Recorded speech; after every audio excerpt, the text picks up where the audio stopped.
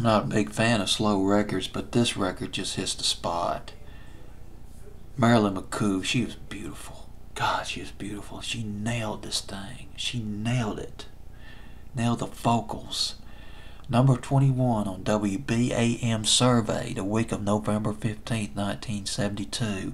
At number 21, down 3 notches from number 18, The Fifth Dimension, If I Could Reach You.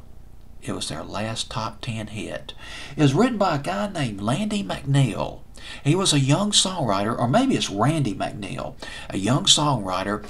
He sang the song to Marilyn McCoo. He sang it to her. Instead of her listening to the demo of the record, he sang the song to her. And she liked it. She might have liked it too much, because when they were recording the song, Marilyn McCoo, she kept improvising. And the producer, Bones Howe, said, no improvising. Just leave it alone. Let's keep it straight.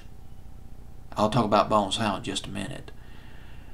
And Marilyn McCoo probably got a little frustrated, but still, she managed to bend a couple of notes here and there when she sang If I Could Reach Her. It is one of her most powerful performances ever. Not a great singer like Aretha Franklin, but boy, she puts her all, she puts her soul into this record. If I Could Reach You, Marilyn McCoo there, and The Fifth Dimension, it would be their last top 10 hit. Bones Howe, the producer. Sunshine Pop, the Associations, he produced them. Well, he produced Wendy and Everything That Touches You by the Associations, and he pretty much produced all the Fifth Dimension's hit records, including If I Could Reach You. Bones Howe was a recording engineer.